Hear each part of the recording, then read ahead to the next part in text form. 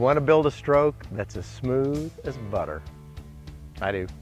We created a putter to help. We call it the butter putter for that very reason. A lot of fun, but it's made up of three important components. Number one, it has a buttery smooth shaft that's really flexible. If I get herky-jerky, at address and go back, or at my transition I get quick, that shaft is really gonna break down. It's gonna let me know.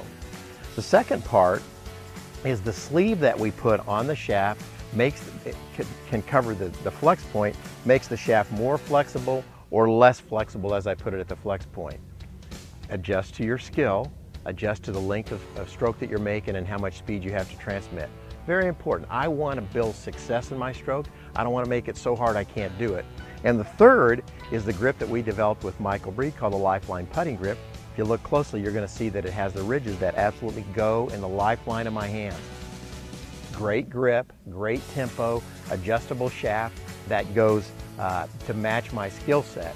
What'll happen is you're going to make a stroke that's like butter. Perfect.